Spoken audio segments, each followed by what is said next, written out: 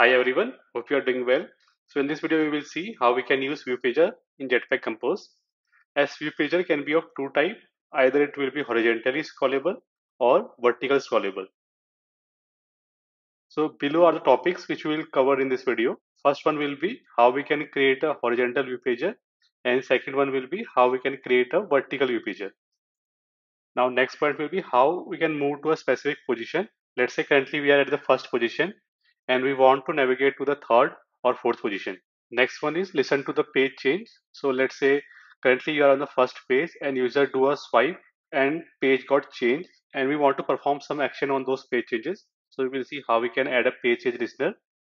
Then next one is how we can partially show other views. If you see this image, second image is fully visible while first and this third image is partially visible. So we will see how we can partially show other views. Next one is display indicators. So indicators are basically indicates how many number of pages are there and the selected page will be highlighted with the darker color in compared to the other pages. And last one is change snap distance. So by default, view pages snap to the one page. Let's say we want to increase the snap size. So we will see how we can increase the snap size. Now we will just navigate to the code and expand this main. Go to Java in UI, go to screen, and here we will create new file and call it view pager. Now here we will create two composable function.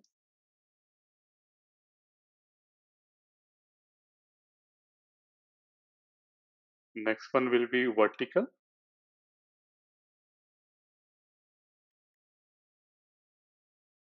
Now we will create a preview block for these two functions.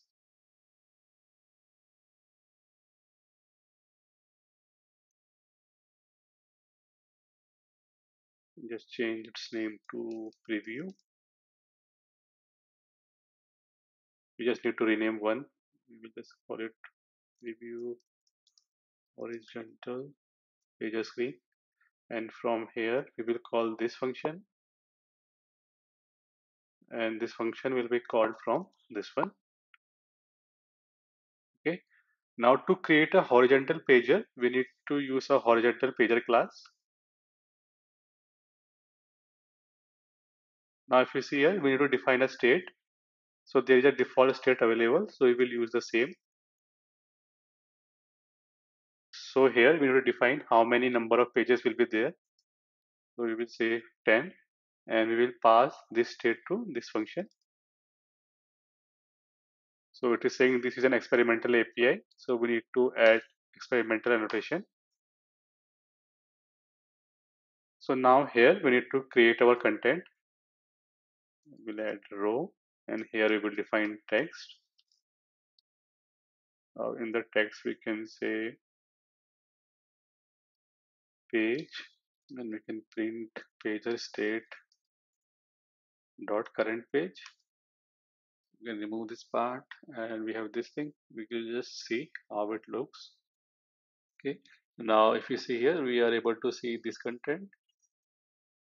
Now what we will do, we will just increase the size. So in this horizontal pager, we will add a modifier.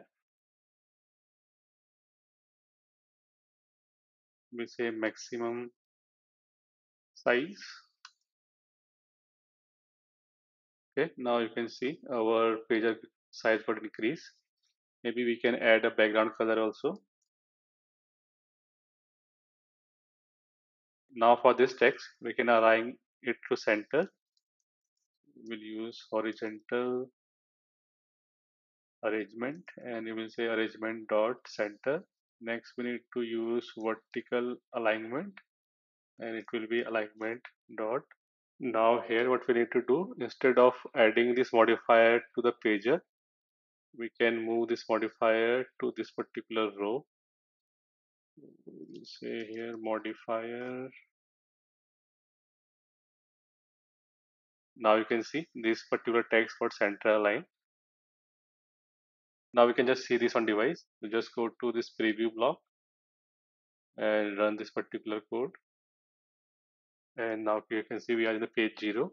Now if I scroll, page 1, page 2, page 3, page 4, page 5, page 6, page 7, page 8, page 9. Okay.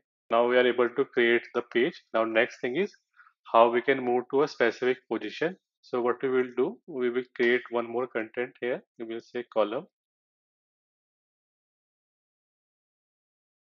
Now we will create two buttons, previous and next.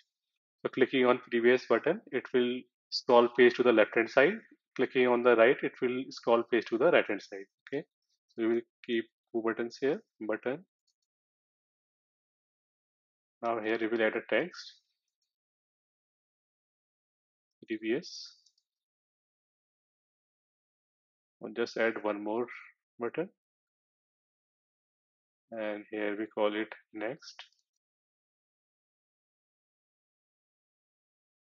So on click of this button, we need to change a page to the previous one. So what we will do, page state dot scroll to page, and here we need to define page state dot current page minus one. So this is a suspend function. So we need to create a Kotlin scope. Say well scope is equal to remember Kotlin scope. Now we need to create a launch for this one, launch, and move the suspend code to the launch block. So if you notice here, there will be a issue. Let's say currently we are at the 0 page, and if we do a current page minus one, it will give us a minus one, which is an illegal state. So we need to update this condition. So here we will create one variable where current page is equal to pager state dot current page. If current page is greater than 0, only then we need to reduce to the page size, and we will update this one. Same way, we will just copy this code and move it to here. So here we need to update the condition. The current page should be less than 10 because we have a total page size of 10 and index start from 0. So 0 to 9 only we are able to scroll. So we will update this to current page plus plus. We just format this code. Now we can just see this on device. Okay, now currently we are at page 0. Now if I go to click on previous, nothing will happen. Now if I click on next, now you can see we are at the page 1. Now if I again click on this one, we are on the page 2. We cannot go more than 9 pages. Now again we go to the previous, it will reduce the page. Now next thing is we need to listen to a page change. So now for page change, what we need to do, we need to create a side effect here, because if you see, we are currently in this particular composable function, and this composable function can trigger at any time. So we need to use launch effect here. Now the key for this launch effect will be pager state. So whenever this pager state got changed, we need to execute this particular block of code. Okay. If you have used view pager in view based approach, so you know whenever we change the page, we get the current page position. Okay. So something similar we have in Compose. So we need to use one more side effect called snapshot flow. A snapshot flow take the current value and calculate the difference on it, and it will give the changed value. Okay, so we can just use it. Let's say snapshot flow. Now what we need to do, we need to use pager state dot current page. Okay, now whenever this current page got changed, we will get a new value inside this particular block. We will do collect, and here if you notice, we receive a new value. So this will be a change position. Okay, let's say we want to display this particular value. What we need to do, we will again go to this block, and here what we will do, we will just create one text block. Current page is, create one more state, and we call mutable int state of default value will be 0, and we will say it here dollar current page, and what we will do, current page is equal to it. So here we are changing the value. We need to make it where type. So we need to use by remember here. So what does by remember does? We don't need to explicitly call get or set value. We can directly assign a value. Okay, we are getting some warning because we are using current page here and we are having a state as well. So maybe you can just rename this one.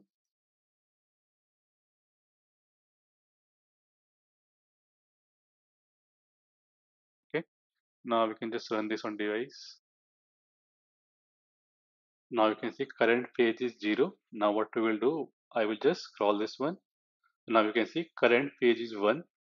If I click on next one, now you're going to see current page is 2, and similar way we can see current page is 2. So this way we can perform action whenever the page got changed. Next we will see how we can change the page size and we will add a spacing to a particular page. So we need to scroll to this horizontal pager. Here we have page size, and again in the page size we can define, let's say we have fixed and we assign a value of 300 dp, and we can add a spacing also page. We can just verify this on device. So we need to reduce this size a little bit, let's say 200. See, okay, now you can see we are able to see the first page and then we are able to see the second page. So we can also do it dynamically. So if you see here, we are currently passing a hard-coded value. So instead of doing this part, what we can do, we can calculate the screen width and we can add some offset value. So by which we can partially display the first content and second content. So if you notice here, we have given a page spacing of 20 dp, but that spacing is not visible. So what we will do, we will just remove a color from pager and move it to row. Now you can see we have proper spacing between the pages. Now next point is displaying of indicators. Indicator is again which will appear above this pager. So what we can do, here we have column. So we can wrap this pager inside a box. So box is same as frame layout. So this will be the horizontal pager, and here we need to create a indicator. So to create an indicator, first we need to know total number of pages. So if you see here, we have a total number of pages of 10. Okay, and each indicator should appear in a horizontal line. So we need to wrap those indicators into a row. So here we need to iterate 10 times. So we will use repeat 10, and here we need to create an indicator. So to create an indicator, we can use any container. We will use box. So we will use modifier. So we will give a padding between each indicators. We will use padding, and we will give a padding of 5 dp. Then next, we need to create those indicators as a circular shape. We will use clip, and here it will be circle shape. Then we need to give a background color. So to create a background color, what we need to do, we need to add a condition here. Let's say val color is equal to if pager state dot current is equal to this index. Then we need to use a darker color dot black, otherwise color dot gray, and here we will use background as a color, and we need to give a size to this particular box. So we will use size and give a size of 18 dp. Now we just format this code. Now we can just verify this on device. Okay, now we can see these indicators. Now when I scroll the page, so here we are adding padding. So what we will do, we will just remove this page size logic for now. Okay, now we're in the first page. The page got changed, indicator got changed. So this way we can create an indicator.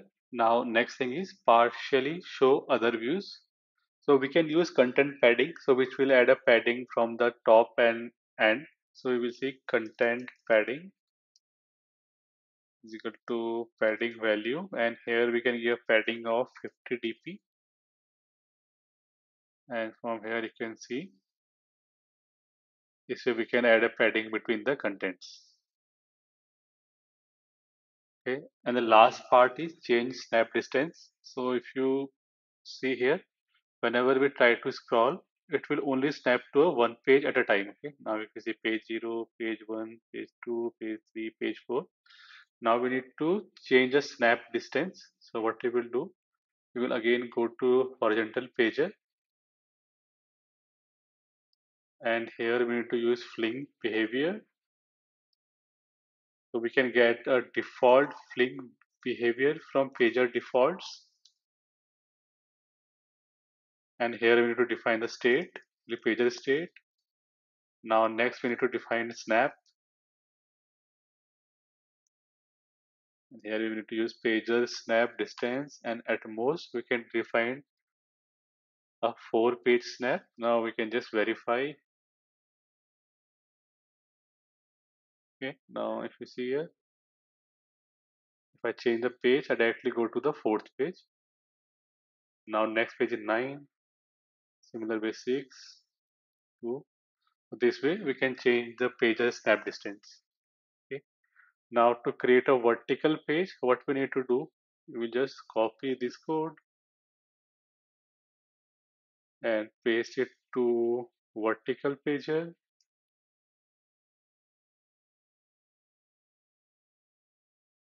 Now again we need to add experimental notation, and here instead of horizontal pager we need to use vertical pager.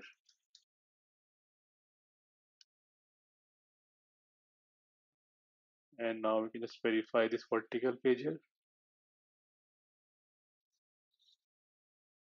Okay. Now previously we are scrolling in a horizontal way, now we will scroll a vertical way. Okay. So this way we can create a horizontal or vertical pager. So that much for this video. Hope you have liked it. In the next video, we will see how we can use constraint layout in Jetpack Compose. So stay tuned for further updates.